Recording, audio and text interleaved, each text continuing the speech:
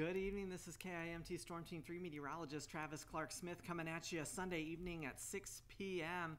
Hope you have had a wonderful weekend, and we're going to get off to a great start for the next work week. We do have a chance of snow that I'll tell you about here coming overnight on Monday, but the rest of the week is looking great in terms of temperatures. Right now, here in Rochester, we're looking at 33 degrees, which is actually the average high temperature for this time of year, but that's what we're sitting at right now at 6 o'clock on Sunday.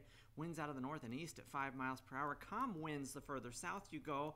In Albert Lee, 30 degrees, Austin 34, and Mason City, because of those calm winds and clear skies, has dropped down to 25 degrees right now. If you are headed out tonight to get some dinner, go do some Sunday evening activities, you'll definitely want that winter coat, the hat, and the gloves. Probably not going to need those sunglasses because the sun is down, but right now it is 33 degrees in Rochester and cloudy. Taking a look at our next weather maker, it's currently that low pressure system sitting over southern Alberta.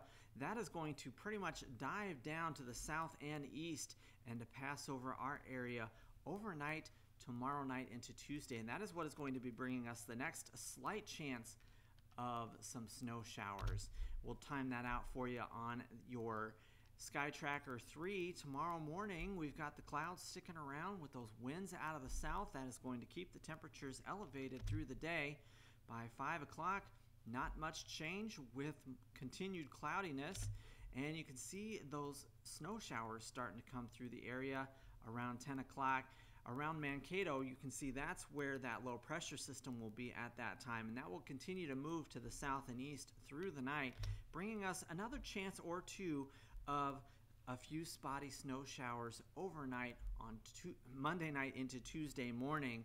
Again, if you are caught under a snow shower, you can watch for reduced visibility and some slick spots on the road. Otherwise, not really looking to see any accumulation. And like I said, like me, I like to avoid the snow, so that's just fine with me. By Tuesday evening, those clouds will be on their way out, and we're going to be clearing the skies, and we're going to be looking really good for the rest of the week starting on Wednesday. For tonight, we're going to cool down to 26 degrees with mostly cloudy skies, calm winds overnight. Tomorrow, warming up to 37 degrees. Those clouds will be sticking around. Winds out of the south, 5 to 10 miles per hour. Going to keep the temperatures up above average yet again tomorrow.